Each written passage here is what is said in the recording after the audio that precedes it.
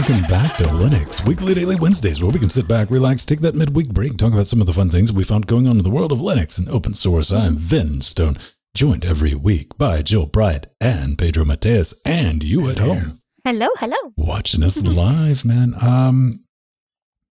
Big week, busy week, all kind of week.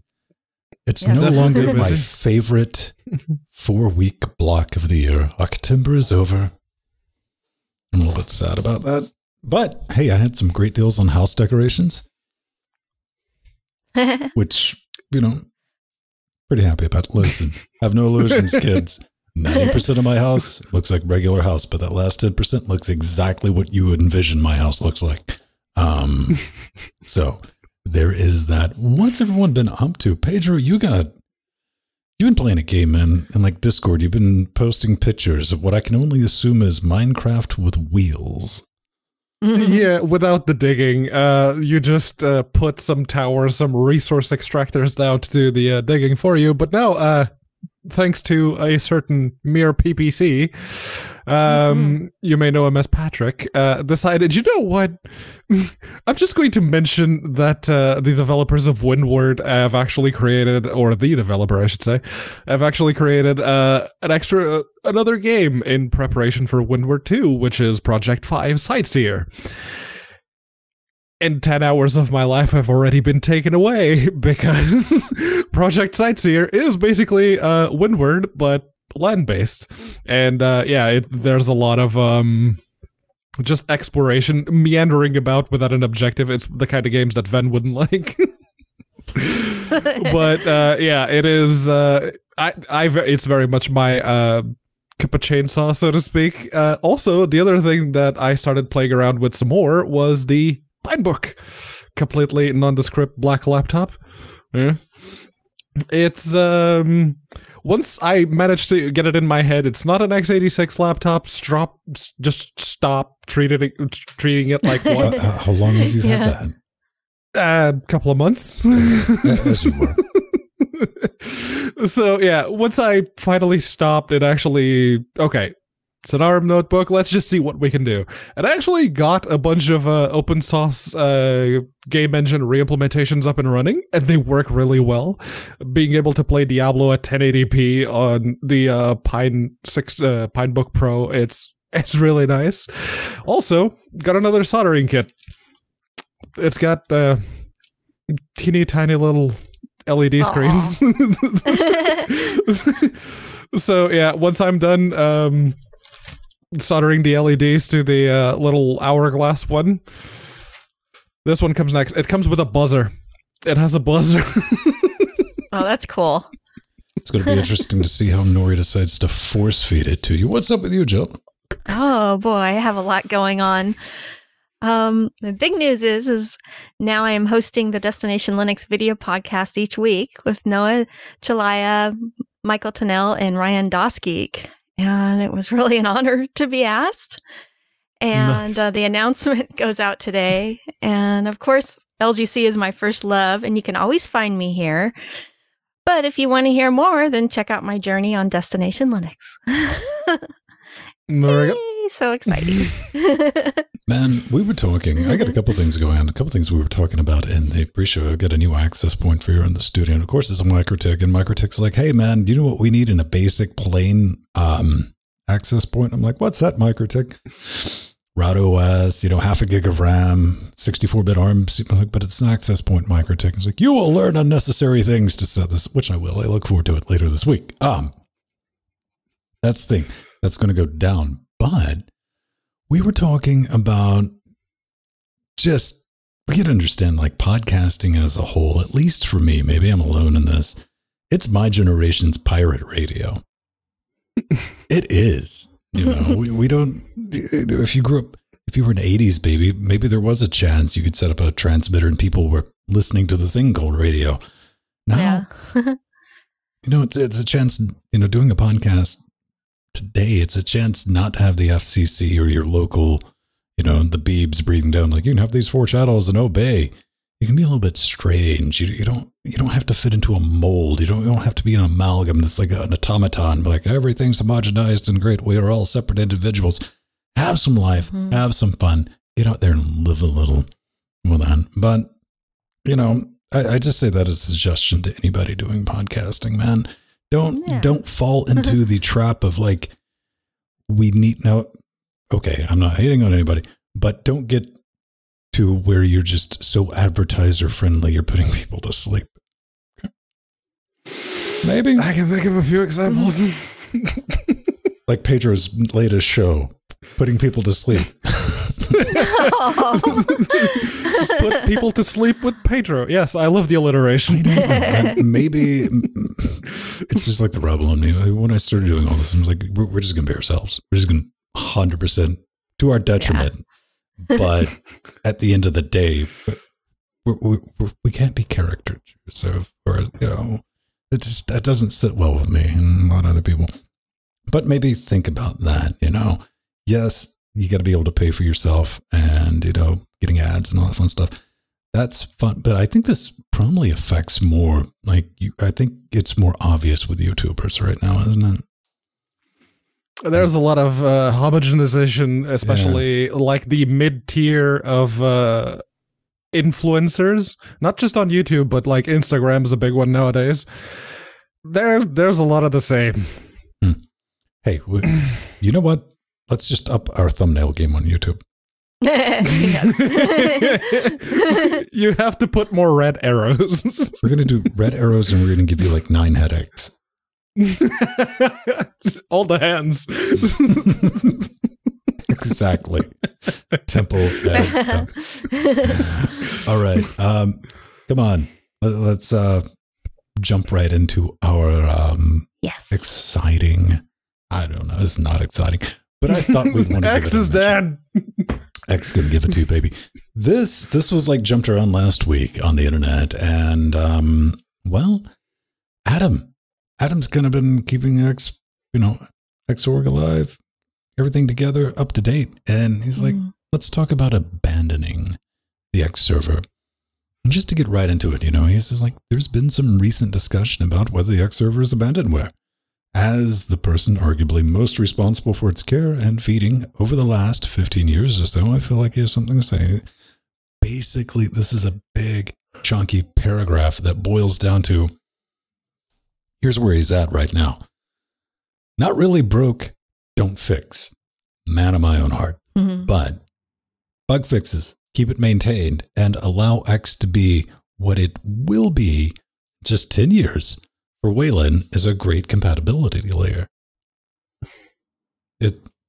Does that sound too crazy, man? Because, you know, it doesn't sound crazy at all. No, not like, at all. I feel like right now it's in maintenance mode, and that's fine. It works. Yeah, exactly. It works fine. I don't have a problem with it. And we do all of this on Linux, and Wayland's got a long way to go before we're doing this. The Wayland. Don't stress about it. Yeah, it's going to be around for a while. Yeah, no, X isn't going anywhere anytime soon, mostly because Wayland isn't going anywhere anytime soon either, unfortunately. And now that we have one of, if not the major dev for X saying that maybe it's, you know, time to started thinking about something else because X has kind of peaked and it can't really go anywhere from now. Can we get Wayland going? Please. Pedro, are you coming at it from like, this is your final warning? No, it's not the final warning because I've been using Linux long enough to know that, you know, XFCE is still around, so. It's just. Yeah, no, if the moment we have someone with that kind of credentials and, like he says, has been carrying and feeding X for the past 15 years, can we please just get on with Wayland? NVIDIA, please. Pedro, do you know what happens if you feed an X server after midnight and get it wet? It lets me play video games on Linux? No. Baby, come on, that was a funny joke, though. It was too easy to make. Yay. So Wayland, the final frontier. Yeah, that's what we're all waiting for, but it's going to be a bit before that's baked. So like Pedro says, I don't think we have to be worried about XOR going anywhere. And, I'm just starting. Yeah, it's been around for years. I've been using it since. I think that wacky upstart X has got some legs, Jill. Yes, it does. X386. You remember installing Slackware disk with X386. And he even mentions Zephyr. It's like, okay, so you work on Zephyr too. Cool. Zephyr is really good if you're trying to run applications and games that only work in 16 bits of color, which if you've tried that in Wine under Linux, it goes, no. Yeah. Just have something like Zephyr, but for everything that X currently does. That's all we need. But Wayland needs to be at the point that it can do everything else. Well, maybe you're right, Pedro. This is going to be the right motivation. I can say, like, no hyperbole or anything. I cannot do this show the way we're doing it right now with Wayland. Yeah. The tools just don't exist. So, best of luck. And don't worry, X is still going to give it to you. But, oh, yay. Let's talk about Snap. Everyone loves it when we talk about Snap, and they're like, oh, great, let's go get some fun. This is going to be nice, man, because this is from the Ubuntu blog. They find fine cannibals over at Canonical. They're like, let's talk about Snap and speed improvements with new compression algorithms. Jill, it looks like they've switched the LZO and the XZ. Yes. Yeah, so LZO is a much better compression option than XZ for snaps. LZO, as some of you may know, is called the Lempel-Ziv Oberhumer compression. And it's larger. The compression is the file is a larger size, but decompresses a lot quicker, resulting in faster snap boot up times. And this LZO compression and LZW have been around for a while. I used to use them on large animation projects back in the 90s. And they're just really fast at decompressing when you want to retrieve those files fast. So this is a really good move by Snapcraft. Yeah, that bit that Ven was highlighting if you were watching in the video version, Pedro, that is exactly 5 seconds. That's exactly the bit that I want to call shenanigans on. Why? Admittedly, they were using Fedora, so maybe they didn't know entirely what they were doing, but there's no way that Snap, either version of it, is faster than a native install of anything on a hard drive. Because the way that snaps work is before the thing, the application that you're trying to run, it needs to be uncompressed. It needs to be mounted in a sort of RAM disk. Well, it is effectively a RAM disk. And then it boots from there. So it has to go from the hard drive to the RAM disk, and then it shows up. While in the hard drive, if you're just running the native version, it just goes from the hard drive to RAM. There. No decompression necessary because it's all there. It's just a copy. So unless they had something running in the background that, hence my comment that they didn't know what they were doing, that they weren't aware of, there's no way. There's just no way. So, nice try. All of the other benchmarks, those are about what I would expect if you're changing from one compression algorithm to another one. Shenanigans on the 5 seconds. I'm calling shenanigans on snaps being faster than native, yes. Okay. Because as they spent the entire rest of the article basically proving what I've been saying for the longest time, exactly right, that makes 2. It's the GNOME project and snaps now. That's the one point I call shenanigans on. Everything else, I'm okay with. So you're saying it's not a good thing that snaps are getting faster? No, I'm sure it's a great thing if you use snaps. Personally, I believe that they've made it so fast that you can't even fathom. You can't. Your simple mind can't comprehend the new speed of snaps. So they're quantum snaps now. You can have that one for free, Canonical. Quantum snaps, baby. I don't know, man. I want to say good on them. You got to try it again. Mm-hmm. This goes back to, things like the Ubuntu phone mirror stuff and like Snap. I understand, like, hey, one of these days we're going to find a problem that containerization on the desktop solves. But they will create that problem if they have to, because at this rate, it's not happening. They're still trying. Here's my whole thing. They're trying. I want to be wrong. I want somebody to roll out and be like, okay, again, I think we're all in agreement that, on server, headless, perfect sense. Data center, perfect sense. VMs, perfect sense. Desktop, you still got some splitting to do on that. But here's what I want to know. I want to get a hold to somebody who works with snaps. Just to like explain a lot of this. Also, it would make me very happy if you would come on the show and prove Pedro wrong, because that would make me happier than anything else. Yeah, no, do it live in front of me. I want to see it. I will eat all the crow, but I want to see it. We're talking about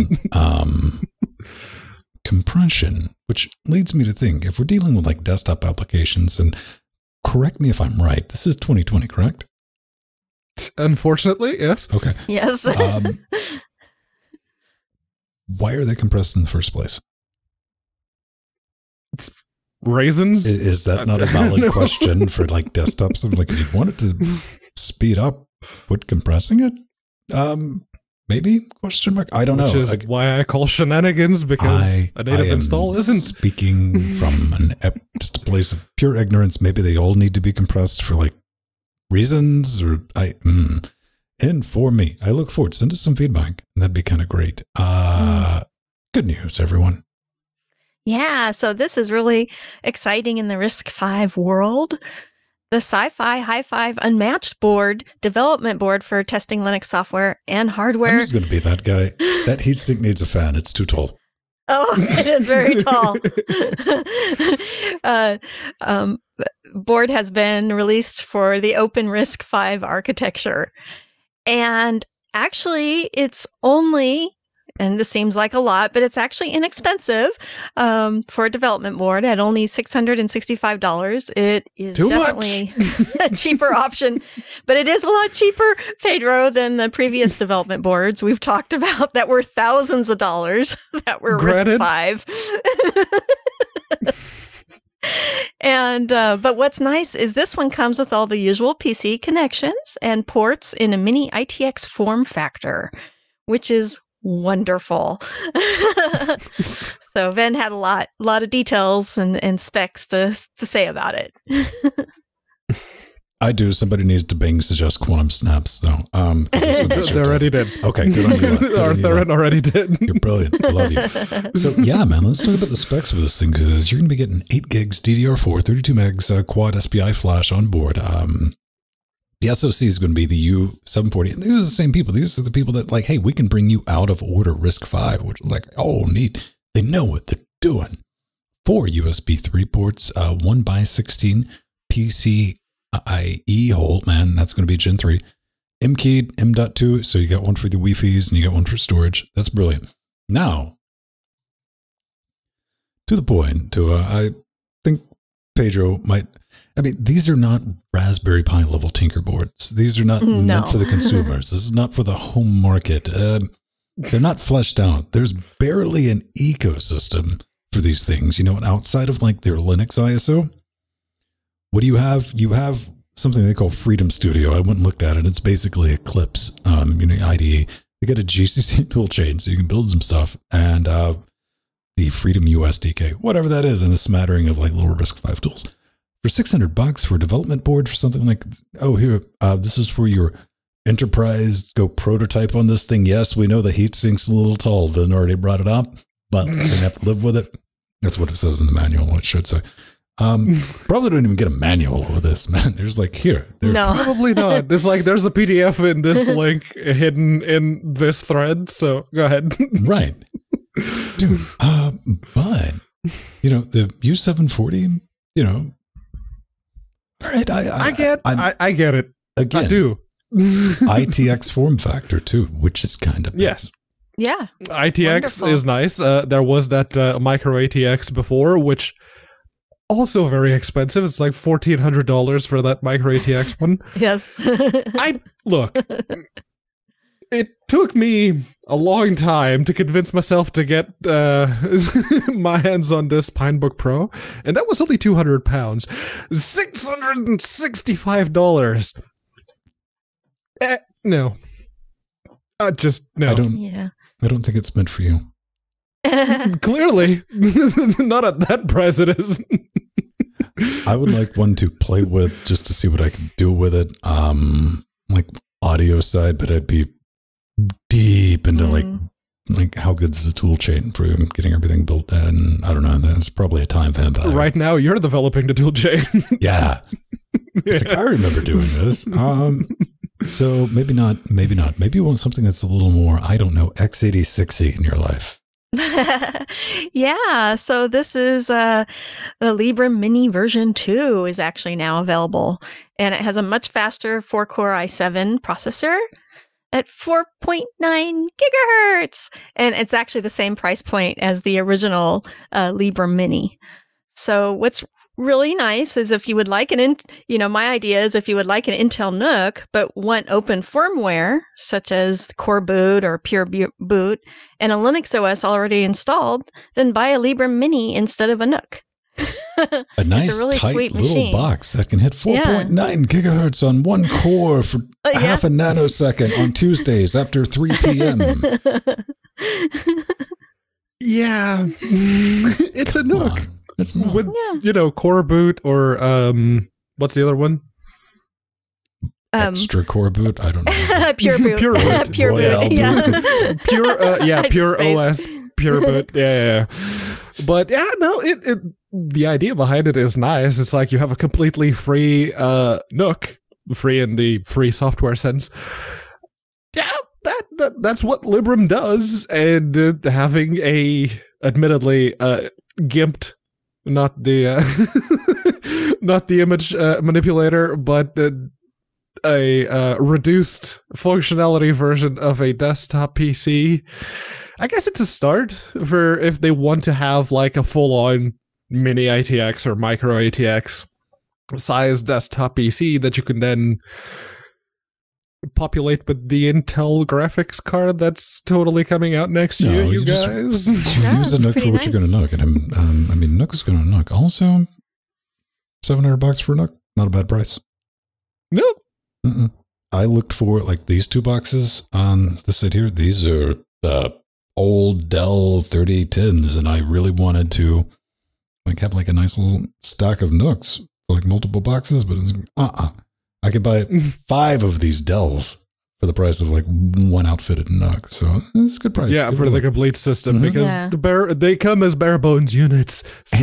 And, yeah, and so this one does come with 64 gigs of RAM. It already comes with what you need. It comes with RAM and the processor. Yeah. Do you have to provide the storage? That's the one thing I couldn't see. Storage is okay. Memory at $699. Yeah, you do have to add that. You're going to get 8 gigs, not 16 or 32, and you're going to get 250 gig SATA storage. Okay, so it comes with the SATA SSD. All right, that's cool. All right, and a power block. Now, how much would you pay? Yeah, no. If it's a complete system for $700 for a NUC. Yeah, okay, I've seen much more expensive than that. Yeah, that's what I was impressed. It was an all-in-one system. It's a decent price, especially if it's thrown in the power plug. I mean, yeah. Which I'm joking about this, everyone, but if we scroll down to the bottom, the first thing is like related. Wait a minute, that better come with $60, and it does. It does. I had to go do some searching because I was going to talk some smack if they didn't throw in the power cord. Yeah. But they did. Good on you, lot. Good on you, lot. Pine Communicator, Pine Phone. Who was it in Discord got his Pine Phone earlier this week? Katana Steel got his. Artherin already had his. Sandy already had Sandman. his as well. Yeah, and they're playing around with it, and it's a cheap device, right? They're And I say cheap, like you can just pick one up to play with. I'm like $100, something like that. Yeah, the 150 I think for the Pine phone. It's 100 for the tablet because it doesn't have the 3G module. Right on.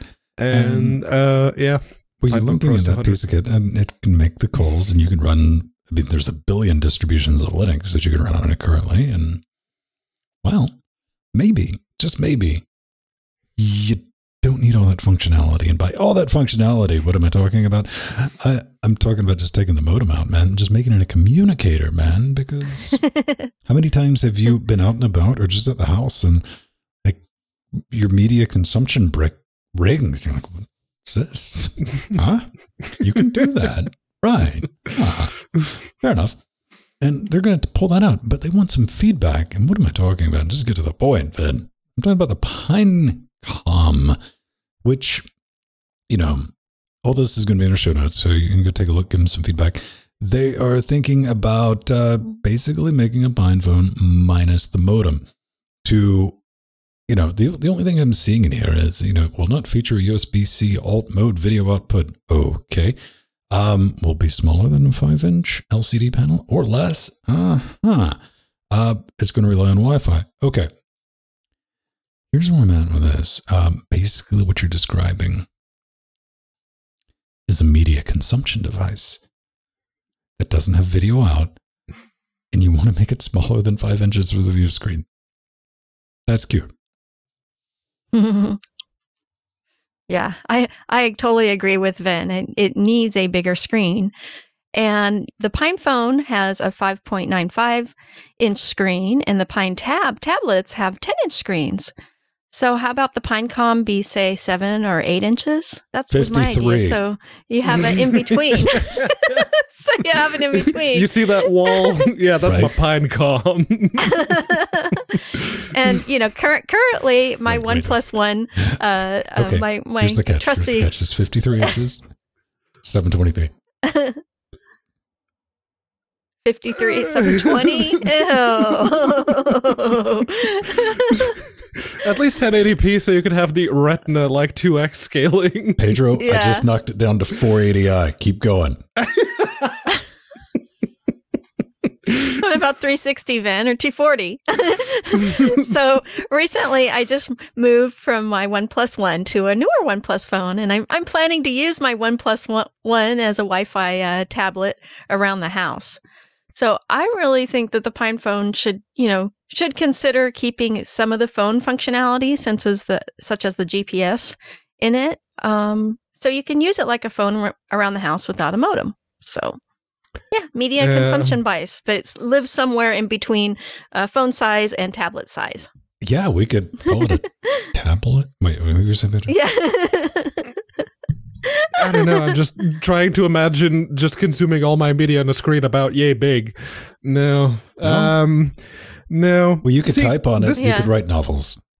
Just have a keyboard. Yeah. No, last week I questioned.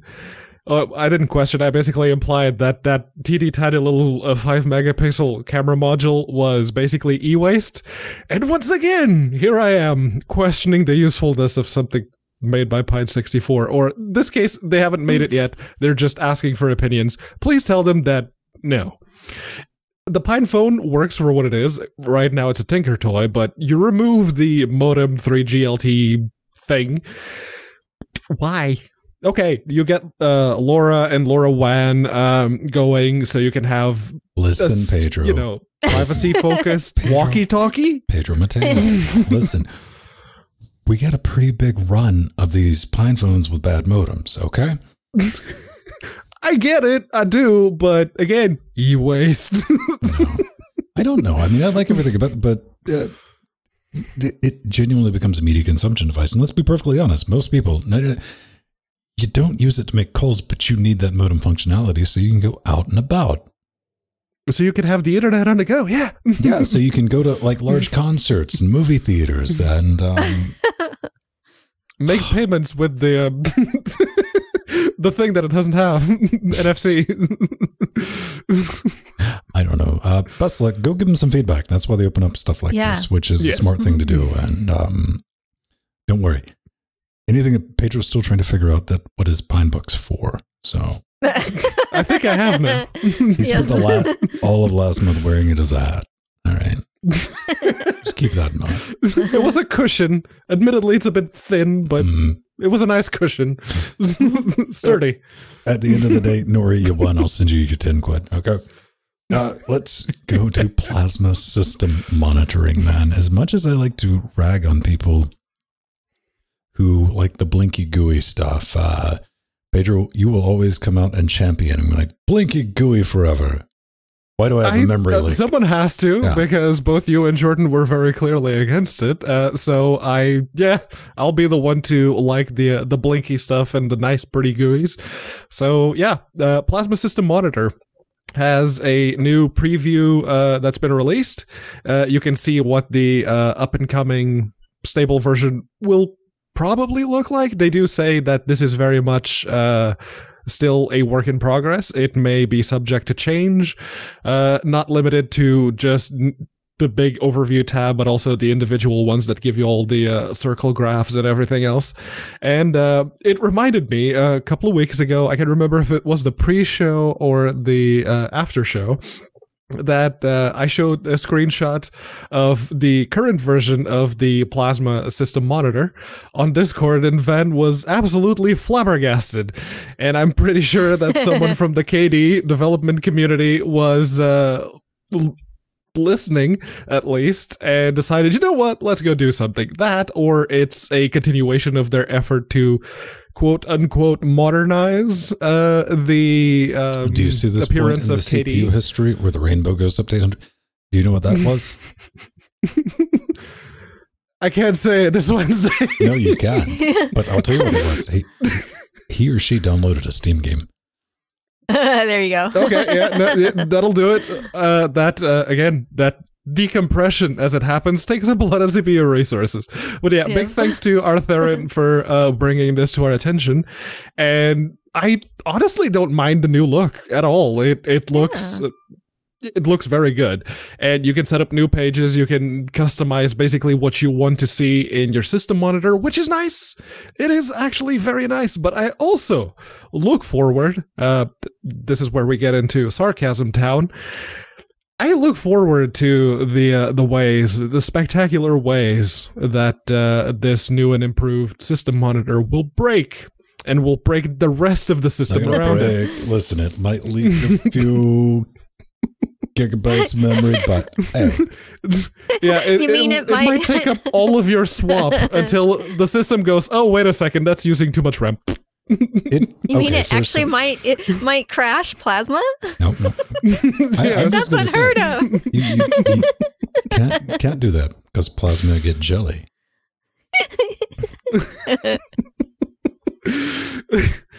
K-Win is the from worst. my Ivory XFCE 412 tower. No, K-Win is the worst, and now I have systemd. Basically, I set it up to the moment it starts using anywhere above 2 gigabytes of RAM, it just goes dead. Well, Pedro, do you know one of my favorite things about Linux distributions are? What's that? Giving them nigh unpronounceable names. This one is pronounceable. It's Dahlia. Yeah. dahliaOS. Set somebody up for a joke. Boom. Crushed. But in any case, this is dahliaOS. This is technically doesn't really qualify as a Linux distribution. It does make use of Linux, and the other thing is Fuchsia, which you may remember as that operating system that Google is currently working on. Developed by Kitty Cat. Yes, there's a kitty cat and a hipster. I'm not sorry. But yeah, no, they have a website. It's dahliaOS.io, and I read through the things, and I read through the latest release, and they were saying, oh yeah, it's 85 megabytes. It doesn't support Wi-Fi. The current version doesn't support EFI, but if you download the older version, they did get EFI let's roll working it on back that. just a hair. Fuchsia. That's that thing Google's working on, right? It's totes not Android.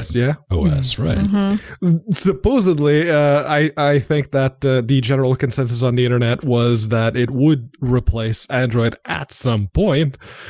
Not there yet.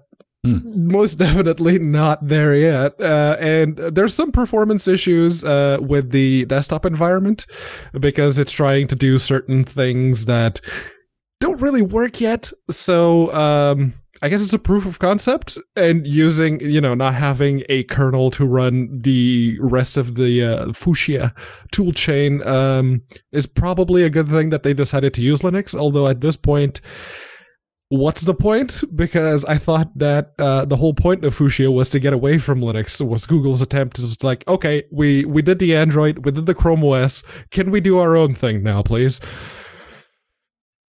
Yeah. I don't know. Well, they're supposed to have two different builds. The Fuchsia OS kernel, which is the Zircon kernel, and the Linux kernel one. So they're developing in both areas. And yeah, that's a good thing, especially for, helping Google out with making their new OS for the phones. So I guess this is how it's starting. It's what do you think's going to happen first? Let's be honest. Will we be able to buy a Google device running Fuchsia 100%, right?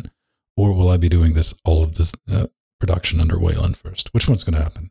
Fuchsia. Fuchsia. Yeah, I think that's coming sooner. So like 9 years.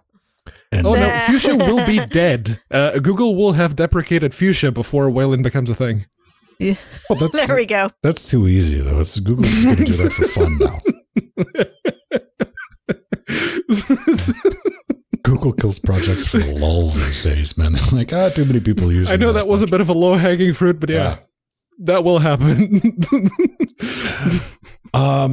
I don't think that's a good transition from low-hanging fruit, but hey, if you like what we do, you want to kick us $1 a week or even more, that'd be kind of brilliant. That's how we finance everything. No big bad ad breaks on mattress. We need to do a mattress ad one day, though. We need to see what we can do with the mattress ad. Patreon.com/Linux Gamecast. Hop in there, get access to our Discord, get access to our show notes, become a sea monster with our Trividi. We got levels for days, executive producers. Chicago even does a thing. You can even hop on the show. We do appreciate that. That allows us to basically do this, do our nonsense, do our version of Yar Pirate Internet Radio. So we're not homogenized and automatons. And Pedro is, I don't know. See, if we had to do that, Pedro would start like making, I don't know. Could you work under those conditions? Oh, I could. I would find a way to drop a little bit of snark here and there, but I probably couldn't go as far as I have today. If you like that nonsense, we get shirts, we get stickers. Look at that. That's a sticker. That's a sticker from our own store, covering up a naughty word with a slightly less naughtier word because, hey, it's me. What are you going to get? Store.linuxgamecast.com if you want to wear our shirts. If you want to see what they look like, go watch past episodes because anytime I need like an extra $20, I just put a new shirt out. Joe will buy it. And, but if you want to wear our shorts, you'll have to wait a little bit longer. Yeah. No shorts were harmed. I think we keep getting, it's like a list of new products that I don't like. If you got something, I might be doing some beanies for wintertime, and we're going to be doing our yearly Hail Santa t-shirt. Nice. But, yeah, that's that. Keep being awesome. Thanks, and come say hi in Discord. That's one thing that like trips me out because I always pop in. We have live IRC completely free. That's always there, and that's bridged to our Discord if you want to chat. One thing about our Discord that always surprised me. Well, we have good conversation going on there, but the fact that we have conversation because we have like 86 to 100 whatever people in Discord. You know, people rolling in and out and all that fun stuff. Then you go to like these massive, like just open Discords, silent. 1,000 people in it. Nothing. Yeah, it's the discords of that really famous YouTuber or really famous community person. That was really funny, whatever it was. You go in and it's like, that one person is not here, so everyone's quiet. They're just in there. I don't know. Fair warning when you have conversations. What's the point? Sometimes it does become like Full Metal IRC and we'll have an idle off, but yes. Yeah, that's true. Like entire hours of nothing happening. It's like, really? That was the last? Okay. then every now and then the conversation breaks out. Yeah, exactly. Pedro's the perfect example. It's like, no one's talking, nor shall I. Yes. Because I like to jump in the middle and antagonize people to keep the conversation going. It is brilliant. We've got people like Darkwing, Earther, and Daisy, and the rest of the game. Foxy. It's always good to see when Foxy goes to sleep and when Foxy comes back. Sometimes there's still a conversation going. And Matthew will wake up and be angry at something for a few minutes until he tuckers his little self out. Then he'll go on about his day. It's adorable. And my Steve husband gets in there and enjoys talking with everyone about what he's working on. Steve's just come to terms that this is a social circle at this point in his life. It's too late. He can't make any major life changes at this point. He's like, all right, fine, I'll roll with it. But I do want to thank Linux Gnaru. What do we got? Yeah, Linux Gnaru gifted me the first-person Escher-like puzzler game from Steam called Manifold Garden, and I had played the demo of it and loved it, and I've been following the progress of that game for several years, and I've been wanting it. So thank you so much, Linux Gnaru. That's going to be a special game, and I can't wait to really get into it. Thank you. Now we're going to do a slice of pie. The lowest hanging fruit. Dude, we got to talk about this because the internet's like, oh my God, there's a new this is thing. huge, everyone. So this is the Raspberry Pi 400. It's a $70 desktop PC that has been released, and it is pre-built inside, yay, the Raspberry Pedro, Pi did you just see keyboard. Like, 3 shot of lies? Yes. Yes, I did. Aw. No, I'm sorry. You can start from there. Yeah. Okay. We'll come from right here because this doesn't, here we go. Hang on. Lie 1, lie 2, and lie 3, because none of that happens unless, step 1 is like, someone give me a blade. Okay. All right. We've sufficiently opened that up. Like a paper clip, unfolded paper clip under the wire where the camera doesn't see it.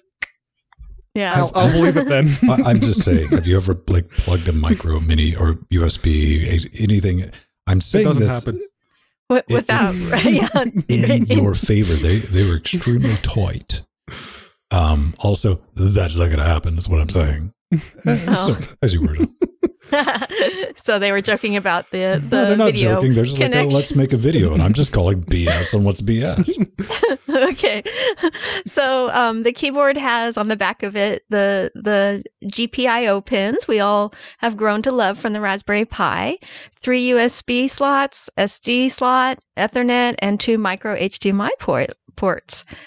And I think this is really brilliant because it harkens back to the vintage days of the Commodore 64, the Amiga, the Apple IIs, when you used to just, they were computers in a keyboard and you just plugged them into your TV. And so that's what the Raspberry Pi Foundation is going for here. And they're hoping that this will be a big Christmas gift coming up for this season. And I already know it is because they also make a kit, a $100 Raspberry Pi 400 personal computer kit, and it was sold out Monday morning as soon as this announcement was made. Hey, so here in the US, I genuinely, I'm looking forward to another product being out of stock on the Raspberry store. What? It can't just be the Pi Zero W. Come on. Well, listen, Pedro, what do you mean? We've only been doing this for like 8 years. We don't know what demand is going to be for a product. We've never seen it happen. No. Even though I do like that Pedro was like, I could walk over to the store and get one. Not during these troubled times. Is it not open? Lockdown. Yeah. They don't have curbside pie. No, unfortunately. And it's that entire shopping center that's closed, so no, can't go inside. Yeah, so the kit is really awesome because it comes with the official Raspberry Pi mouse and a charger and the SD card with Raspberry Pi OS on it and HDMI cable. So it comes with everything you need to just plug it into a monitor. Or a TV, if you will, just get a little converter for the HDMI. And it is CRT. the fastest thing they have right there. If you want to use CRT. New revision of the 2711 SoC, because this thing's clocking in at 1.8 gigajoules. Why? How could it do that? Well, I watched a teardown, and there's a big chunky metal plate. It's kind of acting like, I guess, is an RF shield with like this little tiny piece of thermal goop pad like stuck just to the CPU, and I'm like, that'll do it. That's how you hit 1.8, kids. I think like at least half of the internet, and I was like, oh, so this is the 4 gig version, implying exactly what I'm implying. I'll wait until the 8 gig comes out. Yes, because it will. Hipster form factor, got to approve of that. I did have the pleasure of seeing some people online, and by that I mean Reddit, complaining that it lacked a mechanical keyboard. Yes, that would be something someone would complain about. Like, well, I'm sure you can modify them if you wanted to. Your argument, yeah. It's useless. It doesn't click and make noise. It doesn't even blink. Just get a Raspberry Pi 4 and put it in a mechanical keyboard. That'll solve that problem. So what do we have at the end of the day, man? We have a modern ZX Specky. That's it, man. All I want to do is, I promised, I've always made it through 2020 without violating any temporal accords. But maybe for a little YOLO is I want to grab one of these and mail it to Apple and send it to Apple in 1980, just to see what they come up with. They would have never gone x86. Well, never. You got to think about like, well, this is this, when you compare it to like the original like Apple all-in-one kit that you could buy, that thing was $666. Yeah. This it's $100 for the full thing with the mouse, the charger, the power supply, HDMI cable. Basically, this is exactly what I wanted to do when I bought the original a Pi keyboard, was exactly to do something like this, put a Raspberry Pi in there, and then the moment the Pi keyboard got here, Nori looked at it, it's like, fine, you can have it there. So that got put on hold for a little bit, but now if it comes with the Raspberry Pi, and it is, I saw that probably that same teardown, the PCB, I can see a lot of people buying this, just ditching the keyboard altogether and taking that very long PCB and putting it to use because of how all the ports are distributed and how much, thinner it is, because you're basically just limited by the height of the Ethernet, which is actually less than the USBs. Like, that form factor would fit like really nice, like on a cricket bat, wouldn't it? Cricket bat, the back of a TV. Yeah. I like it. It's definitely priced to sell. Maybe by this time next year you'll be able to get one. Unless you're preparing to pay $250, $300 or whatever you're going to be paying on the eBays. Yeah. Scalp. That's unfortunate. That's very, very unfortunate, but that's going to definitely be a thing. And they are going to be making the Pi 400 until guaranteed 2026. Okay, so you got plenty of time. I think the first thing I would have to do with it is super hot glue some weights in it, because that looks exceedingly light, because there's nothing more entertaining than plugging in the HDMI cable and having the HDMI cable lifted into midair. I'm kidding. There are something slightly more entertaining than that, but don't get your hopes up. Hey, Android 11 is come to the Pi 4. It has, not by official means yet. Hey. This is a third-party ROM, which is available. It was developed by Max Wenninger, however you want to say it. It is, it's Android 11. It's based on the OmniROM, and you can load it up on the Raspberry Pi 4. There are some caveats at this point. You're stuck in tablet mode, so some applications that will try and force phone mode back on, you've seen those, it's the ones that only work in vertical orientation. Those will freak out very, very quickly. And it would be nice because it's Android 11. That's so better than it freaking desktop, out like very slowly. Like, yeah. It's still a Pi 4. It's not going to be very, very fast. Very but yeah, it will happen. methodical with its freaking out. Very deliberate. Yeah. But yeah, it is. I would like to see, because it is Android 11, so I would very much like to see desktop mode. That would be really nice. Yeah. But Yes. no, the tablet mode is all you're getting. Well, you know, tablet mode will have the benefit of being usable. Yes. That's the thing which that would give it a mention. Another thing, I got this up if you're Patreon, you know what I'm talking about, so excuse everything. But for public consumption, so we don't really like doing paywalls, but the video for the Raspberry Pi Zero SSH and Wi-Fi without a keyboard, I really should call this a silly Raspberry Pi trick, because that's what it is. But you may need this. Wi-Fi hacks. One day this information might save your life. But yeah, this is just like, I'm impatient. You know, I ordered the Pi Zero and I was sitting there, I was looking at it and it was looking back at me, because that's what it does. Those crazy little googly eyes. And I'm like, why'd they put those on it? That doesn't make any sense. But I didn't have the adapter for the micro USB to USB. So I was like, oh man, I guess I got to order one of those. That effectively put my brain into, you got 48 hours, because Amazon, 2 days to order. Before that gets there, can you get into it? I'm like, I bet I can. I could. So it's how to get your Wi-Fi credentials and all that loaded onto it strictly through the micro SD card, so you can boot it running Raspbian OS or, you know, the Debian distro, and it'll hook up to your Wi-Fi's and you can SSH into it and go, oh boy, this is slow. I forgot how the single cores used to run, because you think back to you forget how slow the original Pi was, and that's effectively what this little critter is. But it does work. Also, with what is it? The other one I did, that's also out. I don't know if we mentioned that last week. If you want to make a webcam, I got you covered, man. You can finally see the difference in quality. Look at me. And you can see Ven do the shimmy shammy. That's Jill thinks that's dancing, which is more entertaining than anything else in the world. But yeah, man, that Logitech webcam, I did not remember it looking that. Dude, here's the thing. Here's the thing I had to say about that. I'm like, okay, upper left-hand corner. I give you the reveal. You know what? Go watch it yourself. I'm not going to tell you which one it is, even though it's in the video. But that's a Vixia. That is the Pi HQ webcam, the 12 megapixel. That's a Logitech C510, or as I even called him, like, that's a Logitech that I found in a drawer, which I genuinely did.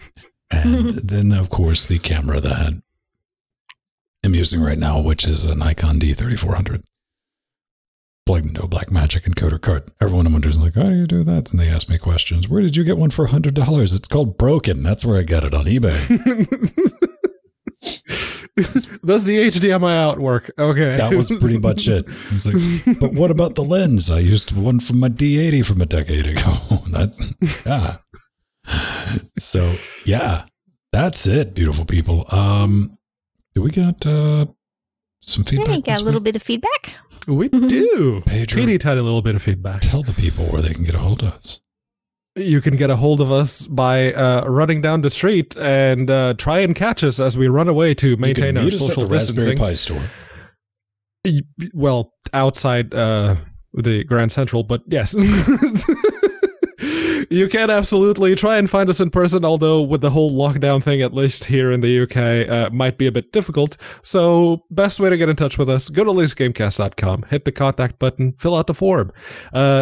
Select LWDW on the show box so that we will get your feedback, and it won't be misconstrued as a little bit of hate mail for that Saturday show.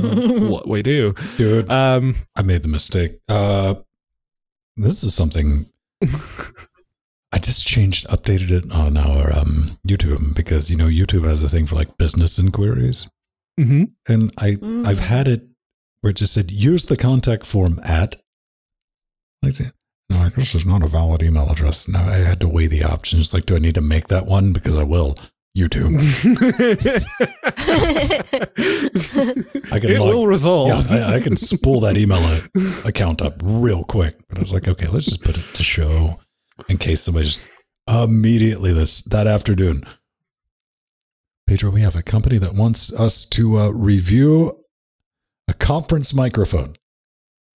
Oh boy. Okay. Those little I have octagon ones you experience put in with the middle of the those. table. Yeah. Imagine that, but like a cost-reduced version that you would find on AliExpress. Oh, boy. No. Yeah. Is it like the controller person that wanted us to review the controllers? It's a thing of beauty. Maybe we'll pull that up next week. But Matt wrote in using our forums, and he's like, yo, check this out, you crazy kids. The Android remote. Hey, peeps of LGC. Been a long time and rather silent watcher. All right. Our favorite. Thank you for the content. I enjoy it. Not everyone's like you, Pedro. Not everyone sits outside in the bushes and watches. I came across the Android OBS remote control app called Outfield today, and I thought of old man Vin. Not Vin. Old man Vin. It's missing an N. Anyways, I hope you guys find it of interest and hopefully of value. Wow. It's developed by another Matt. It's Matt's all the way down, baby. This is Matthew. But this is like a week old. Matt, thanks for sharing your project. So this is an Android app. It's using WebSockets OBS, a modified version of WebSockets OBS Java. Nice.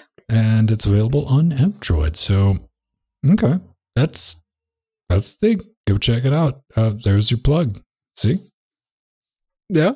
It is right now very limited functionality, but it does show you. 100% on that. Use the website that I lead you to where you can set up all your menus and stuff like that and use the tablet. That's just an easier way to do it. But hey, man, maybe in the future that will become... if that becomes a pre-baked application and just lets you basically create all the same hooks that you can with the current version, yeah. Yeah, great job. But right now, it's just bare bones. It works. It shows you the preview of the current scene. Pedro, it starts, I can't hear you over my stream recording. Your stream deck, yeah. These are tiny little things. I didn't realize this is the big one. They're stupidly expensive. Yes. Also, they're a pain to get working in Linux. Nobody tells you that. Cool. That's going to do it. We need to roll out of here. And on the way out, we're going to thank everyone in the credits. How about that? Oh, yes. Yeah, maybe. I don't know. Let's see. Do we have credits? Aw. Thanks again, Linux Skinneroo, for Manifold Garden. Thanks, Steve. I mean, Toy Maker, whoever on YouTube. I like how Steve's going around commenting on videos that Jill's on. And he's like, it's not me, you guys. It's totally not Jill using Steve's account or anything. It probably is Jill. No.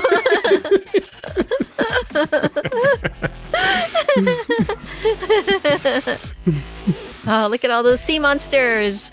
My brother, Dementor. Death Notes. The Death Notes. Purple people Shillings. Yeah, I like the purple people eaters. They're clearly made out of sucrose. Well, they actually... that's one thing I never realized about that song. It's actually about eating purple people. That's right. Tie-dyed Smurfs, baby.